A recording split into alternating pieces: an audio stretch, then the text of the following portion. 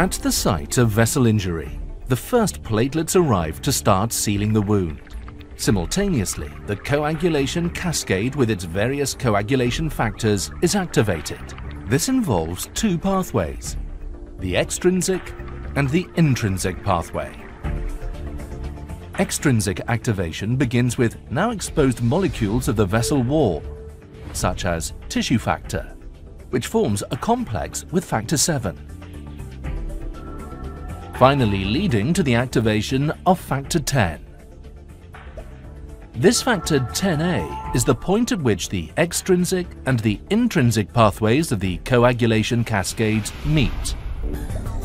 The intrinsic pathway consists of various coagulation factors activating each other in a chain reaction. At its end, a complex with an additional cofactor is formed.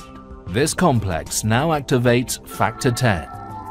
Since the two pathways merge at the level of factor 10A, this factor has a pivotal role in the coagulation cascade. Further down the cascade, factor 10A in combination with 5A activates thrombin and induces the so-called thrombin burst. One molecule of factor 10A can catalyze the formation of 1,000 molecules of thrombin.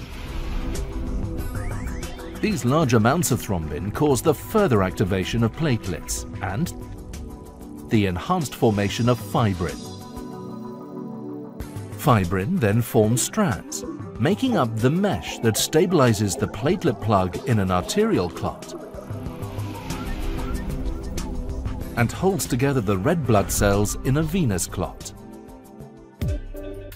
It can be concluded that the central role of factor 10A in the coagulation cascade makes it a viable target for therapeutic intervention in pathologically altered blood coagulation. ينصح الخبراء اليابانيين باتخاذ الإجراءات التالية: سبسكرايب، لايك، كومنت، فيفورت.